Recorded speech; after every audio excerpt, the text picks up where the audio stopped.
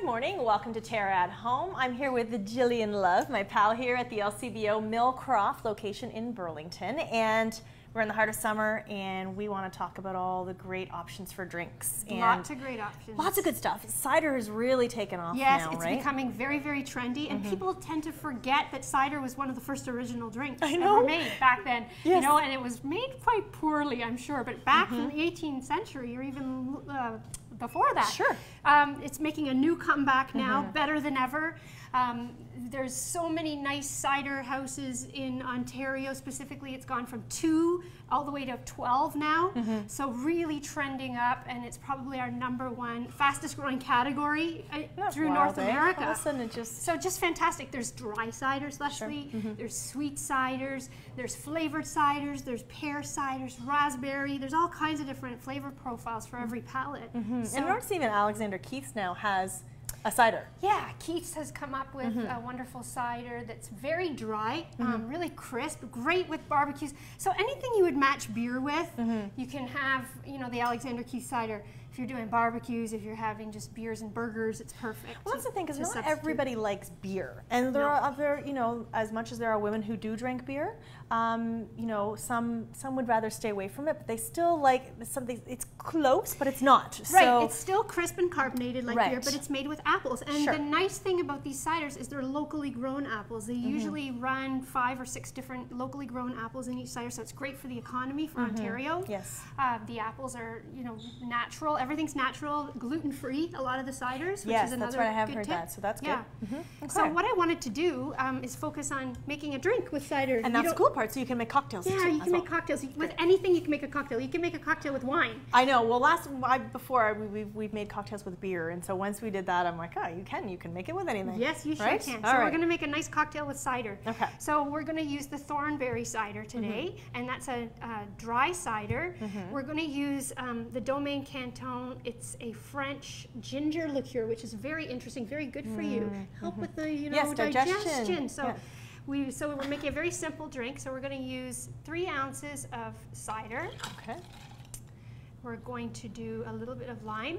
Like a little quarter, or sorry, the ginger. The ginger, yes. Ginger liqueur. Yes. I've been making a lot of drinks with lime lately. Yes, I had that in I my can head. imagine you And use then lime a lot. the orange juice. Okay. And then you can garnish with a little bit of leaf or mint sprig or whatever you like to do. So there you have it. A really easy backyard drink, and this ginger liqueur is to die for. It's really lovely. I like it actually comes with a whole little booklet of recipes too. It's a cognac based. Okay. So it's just like Grand Marnier, only it's with ginger, which is Love really that. nice. Okay, that's great. So that's our drink with cider. So there's lots of things you can do. Okay, so that's the thing. Ciders run the whole gamut, all kinds. Try them and see which one you like, right? Yes, because as definitely. you say, pear, apple, all different kinds. Okay, so now going over, and of course, as we've seen over the years, the craft breweries and that really have really grown as well.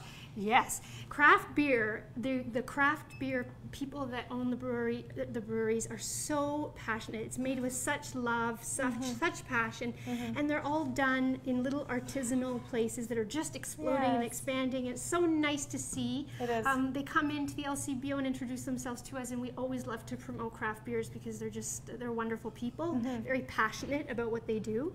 So what I suggest to people in the middle of the summer, you tend to go and buy your regular beer.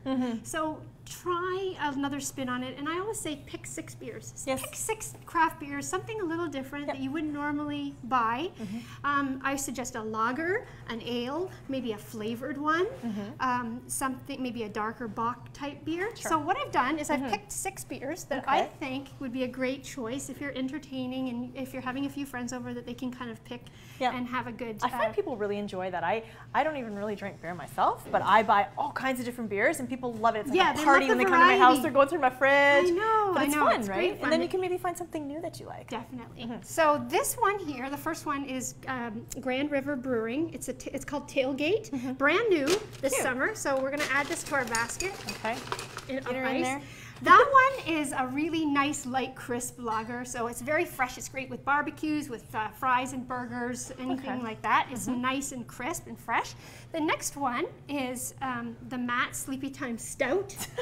It's made from Beau's Brewery, and it is amazing with barbecued meats. If you're having ribs or steak or chocolate desserts, because there's not a lot of toffee and vanilla and coffee notes to it.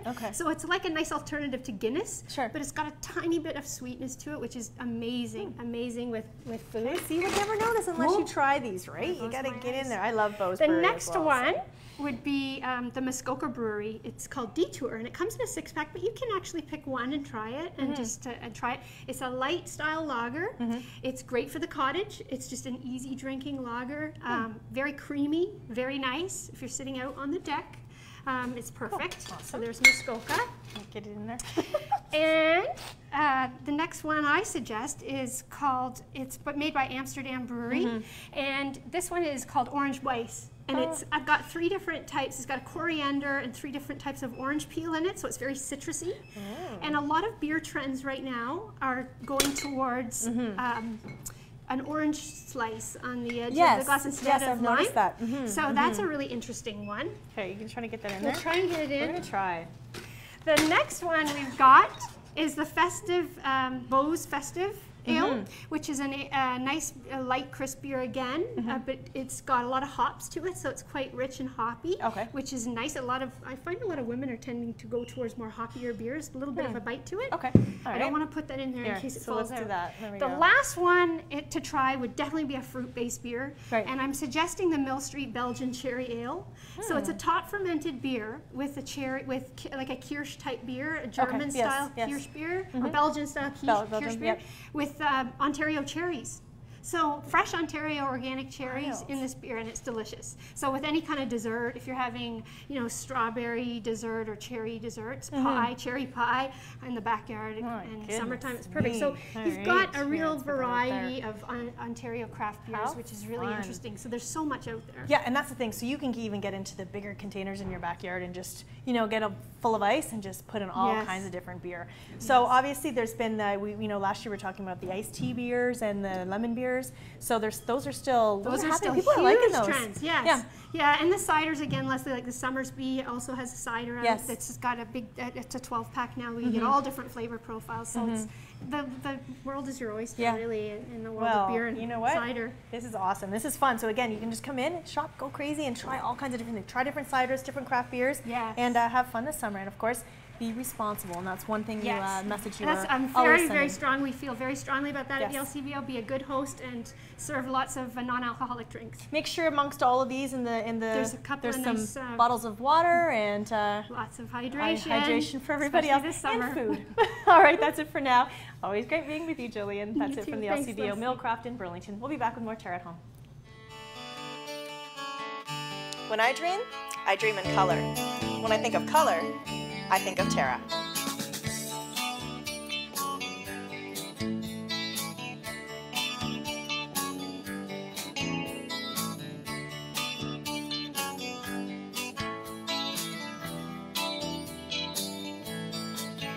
Make your dreams come true at TERRA, where color lives.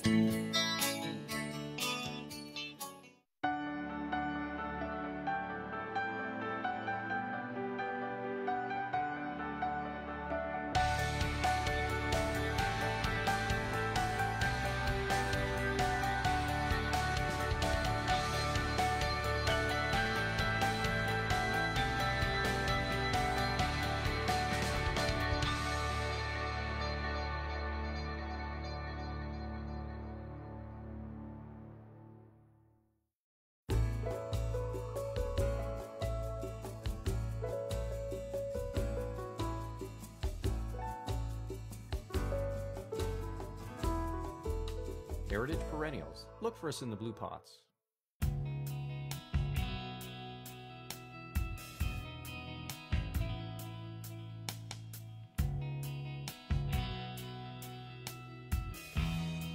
Good morning, welcome back to TERRA at Home. I'm here with Daniel from Haunted Hamilton, and all of a sudden it changes everything when you walk in the room, Daniel. Because we know we're about to get into some really cool things. So tell me how Haunted Hamilton came to be. The ironic part of Haunted Hamilton is that actually technically started in Toronto. Living out there for a year, I got an EVP, which is a ghost sound on tape.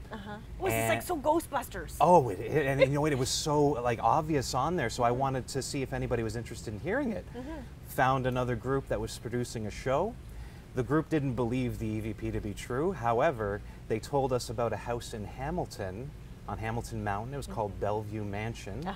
Yes. But they wouldn't tell us where it was because they wanted to be the first ones to investigate it. Of course. Moved back to Hamilton, and being a true Hamiltonian, it only took a week to find the house. And when we did, we took some pictures of it, found out the legends of murdered families and demonic possessions were all fake. However, the pictures we got would end up being the last ones, because in the middle of the night, the landowner came and demolished the 1800s house. So at this point, wanted to post the story, wanted to post the pictures. And Haunted Hamilton was created from that. Oh, that is so cool. Yeah. Because I remember we talked about that as kids, I grew up in the Hamilton Mountain. We used to talk about that house. And so all that demonic stuff isn't true then, eh? You broke my heart. No, I'm just kidding. There's no record of it. Right. There's no record of it. So Well, I don't know if it's... we had stories. Oh boy, did we ever. And it's funny how that's, stuff does come from that when you kids are sitting around and chatting and you just build on it, right? But you have the real stuff. You stop it where it's, where the truth is, and you stop it there, right? And before people kind of branch off. So tell me a little bit. We have all kinds of stories we could talk about in the surrounding areas, but let's talk a little bit about what we have on the table here right now, and how, again, you were talking about this EVP and how you're getting all of this, but how does this come to be? Now the stuff we see here is sort of lopsided a little bit. I try and keep the spiritual and the scientific mingled as much as possible when we do our investigations at the Custom House, for example, in the North End, right? So we do those nights there, and we have all the tools out for people to use. Now there's more scientific stuff, the blinking lights, it's more fun, right? Right, exactly, Now EMF detector, you know what this is? Like from the ghost shows? Oh, yeah, of course, yes. The idea that spirits give off electromagnetic frequencies. Right. Okay, now you always look for wires and pipes, but if there's none of those around and that little meter goes off to the top, well, it's kind of high right now. You never know. Could be the camera equipment.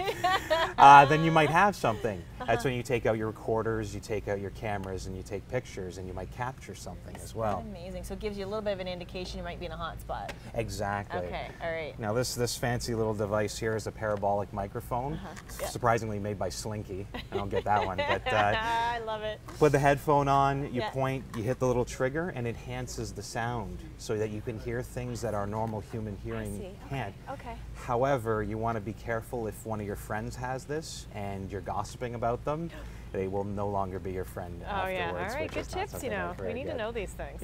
Now this one here is basically you get this at Canadian Tire. This is a thermometer. You point and you shoot. A little laser comes out. Heat seeking. Exactly.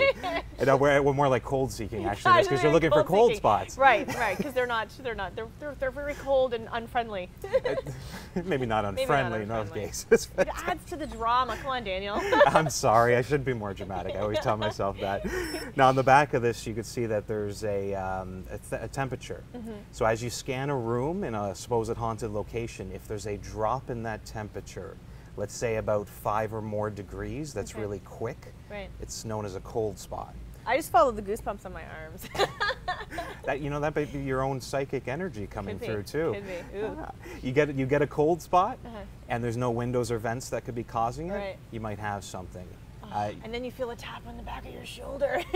Well, it's like you remember the movie Sixth Sense? Yeah. Oh, yeah. Remember when he was using the bathroom in the middle of the night and something came down the hallway and you could see his breath? Oh my gosh. That actually comes from true paranormal experiences. Really? Yeah, that unfortunately, to not scare people too much, but that one's real. Freaky.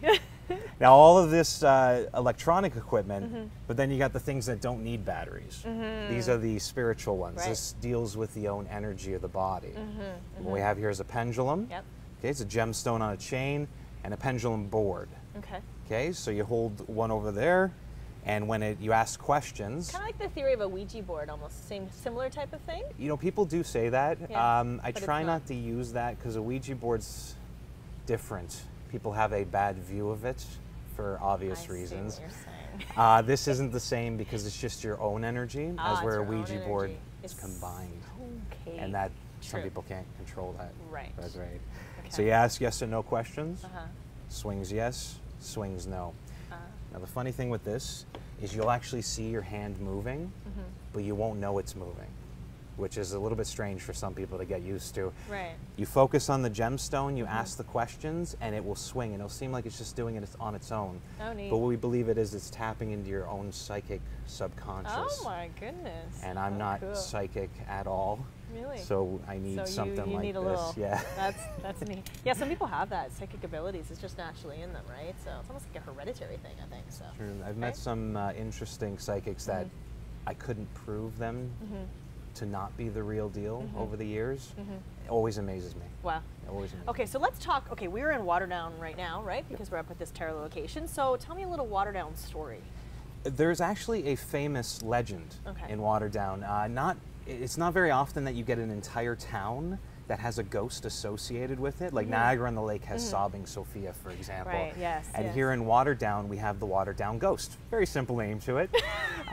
He doesn't get much more than that. No frills here. Right, okay? right. Now, this dates back to 1934. Okay. And there was a drought going on. And during the summer, a man named Mr. Hood is driving home with his family, going through the country roads, and his entire family sees a 7-foot-tall figure standing in the field. It's shaped like a man, and then it just runs into the woods and it's gone. 7 feet. So Mr. Hood tells the entire town, didn't take much for a secret to get out. Right. And then the entire town's scared of they call it the Wraith, which is basically a ghost. Yes. And the entire town now starts reporting to the constable that we're seeing this white figure everywhere. It gets in the newspaper, which gets out to all of southern Ontario. Oh my gosh. And now Waterdown is the main tourist attraction for much of southern Ontario. People from even Toronto coming to Waterdown to try and capture a glimpse of the ghost. Funny. Now, people were scared of this ghost, so much so that they were starting to get paranoid. Right. And there's a story of a man, a farmer, and his wife wanted to play a joke on him, so she dressed up like the Wraith, hid behind a wall, and then jumped out and said boo to her husband, who then reacted by grabbing a nearby milk bottle and hitting her over the head with it. There's a murder. No, she lived. She lived. But it was quite damaging to get him because those were thick bottles back then. Crazy. Well, Daniel, you know what? I could talk to you for like another 25 minutes about this stuff. We have to have you back on the show again. Maybe as we get closer. Of course, people love to have you around Halloween, don't they? But any time of year you do these cool haunted tours and get information for people, love to get information with you. So people should go onto your website and check it out, right? Definitely, awesome. yes. Thank you so much for coming on the show. Thank you, Leslie. All right, more Terra at Home for this. When I dream in color. When I think of color, I think of Terra.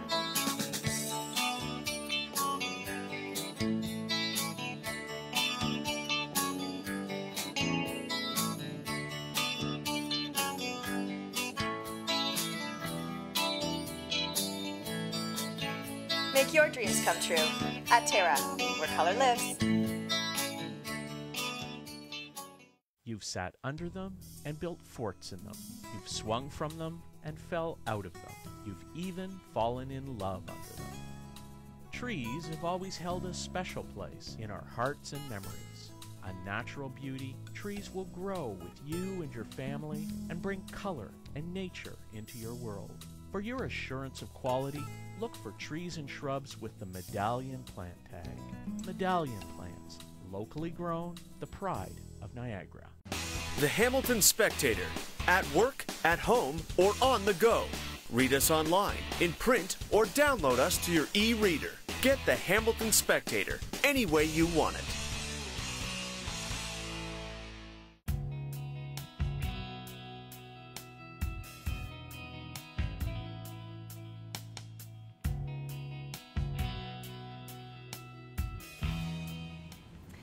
Good morning. Welcome back to Terra at Home. We have Chef Mark back from La Piazza Allegre restaurant in Hamilton. Nice to have you back on the show. Thank you. And what are we preparing today? We're doing something really neat. We have a duck breast here. What we're going to do is we're going to do a little Sambuca glaze on that, and then I'm going to do some beets, and I'm just going to scallop the beets, and we're going to keep them fresh with a little bit of a vinaigrette with it, and we're going to plate the duck breast right on top of that. Okay. And it's a really nice dish. This dish is all about balance. Okay. The duck breast has a lot of fat in it. Yes. It's a very fatty meat, very oily meat, and the beets have a lot of peppery notes to it. So you get that sweetness of the Sambuca, the fatness, and then you got the peppery neat. note. So it really comes along nicely. Okay. Now for this one, I'm going to wear a glove just because I don't want my hands stained Right. purple Okay. all day. But But it's so nice because, I mean, this time of year we have, you know, access to our garden to be getting beets and exactly. and they're so good for you. I love them. I love the earthy taste that you get from beets. Yeah, they're very nice. And like I said, you know, when you enhance that peppery note that already Yes. comes with it, it adds a nice complexity to this dish because of the duck. And duck likes to have sweet and also likes to have spicy. Right. So you get a balance and you get a real nice flavor out of both of them. So you haven't done anything else to this beet at this point? Nope. You're just peeling it raw. I'm just peeling it raw. Okay. Now, what's important is you can do this with a knife. It is somewhat difficult to do with a knife. So we do have our mandolin here Yeah, today. I can imagine. And with the mandolin, you get to control the thickness of it. So I'm going to keep it nice and thin, and I'm just shaving this. So we have some nice shaved beets. You can see that this one is almost like a candy stripe. Yes, it I is. mean, it's got a nice color in that. Now, I'm going to get this one into a marinating bowl Okay. because I want to start marinating it right away because you do want some of that acidity to soak in. So we have some apple cider vinegar in here. Okay.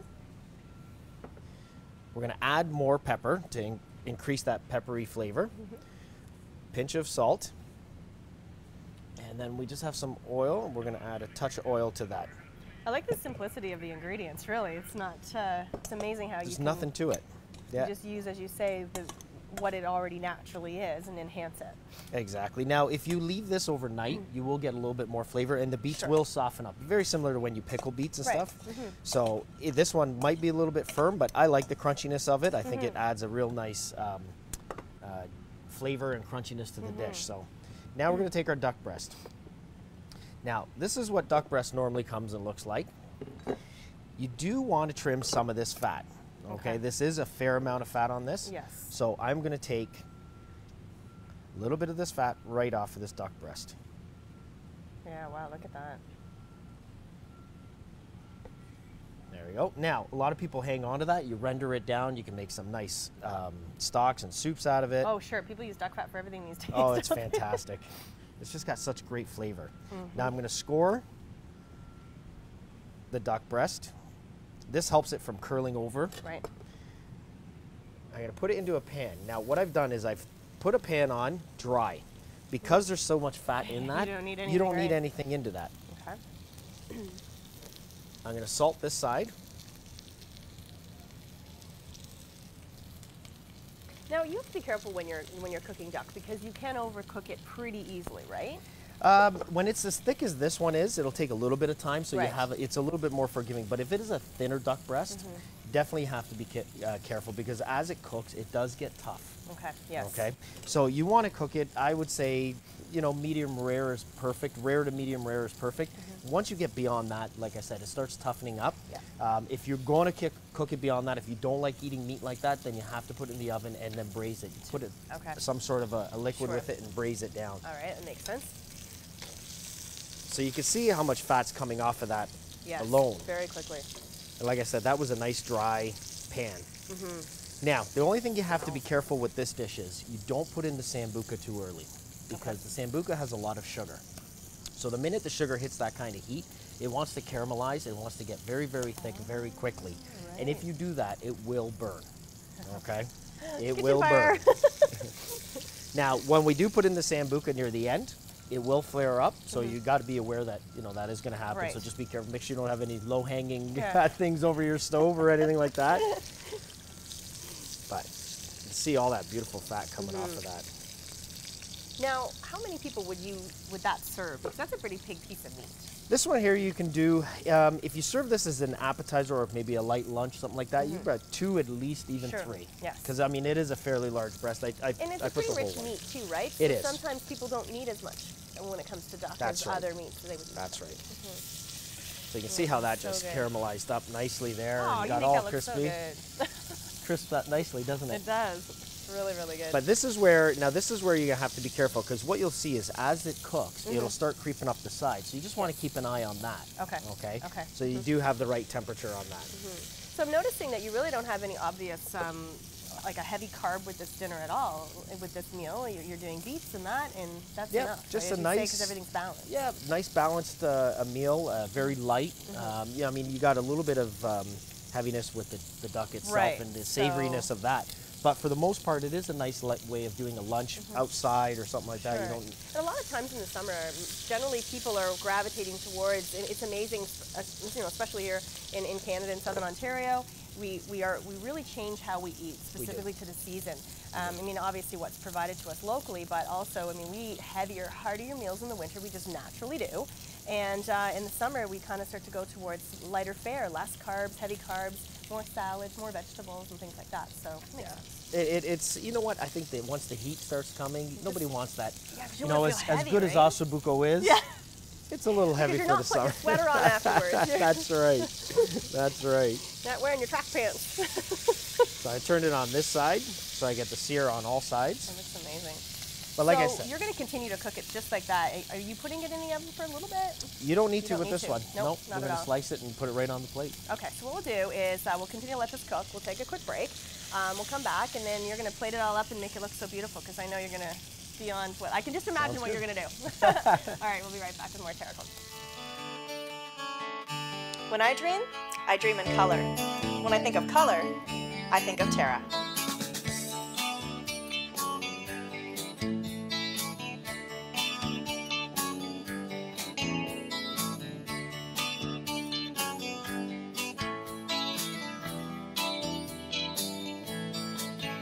Make your dreams come true at TERRA, where color lives.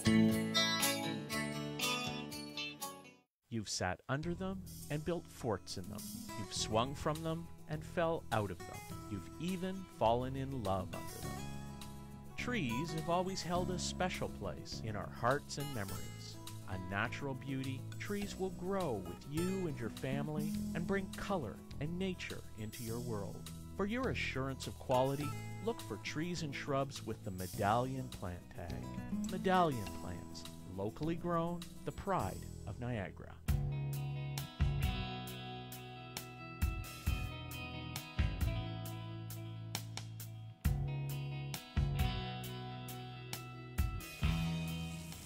Welcome back to TERRA at Home. We're back with Chef Mark, and we are finishing up our lovely duck breast that you were preparing, and it's totally coming together now. You can see that it's that looks good. It's beautiful, isn't it? It's caramelized. You have some nice crispiness on that skin. So what I'm going to do now is I have some Sambuca, and this is the part I said you have to be careful with because it will flare up.